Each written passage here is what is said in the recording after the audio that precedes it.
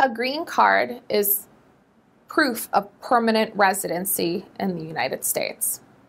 Why do you need a green card? Because in order to work and live in the United States and travel back and forth to the United States, you're going to need proof of residence. It's not like a visitor visa.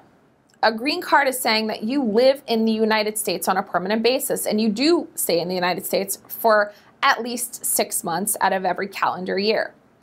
It enables you to travel internationally and be allowed to be re-entered into the U.S. without requesting admission each time you come to the border.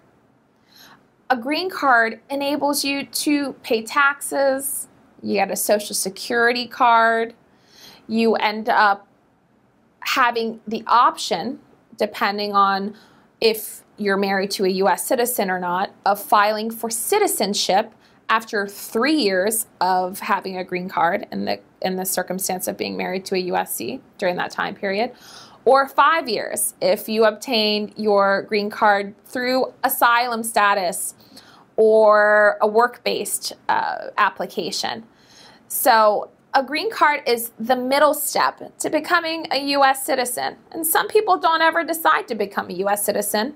Some decide that they want to have their green card forever because there's no language requirement to get a green card, but there is a language and civics-based exam requirement for citizenship. So a green card is the middleman, more or less, but you get to have the ability to live comfortably in the U.S., but not vote.